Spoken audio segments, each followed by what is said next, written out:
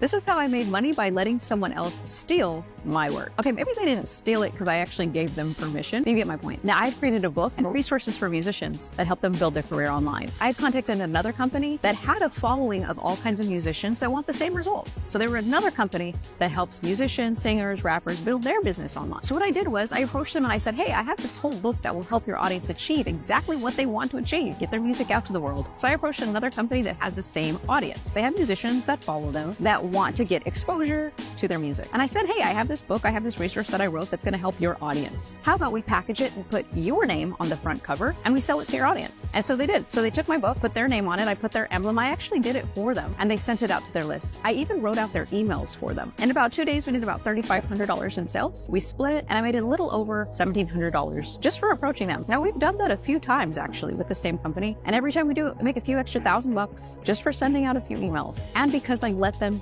steal my work or borrow.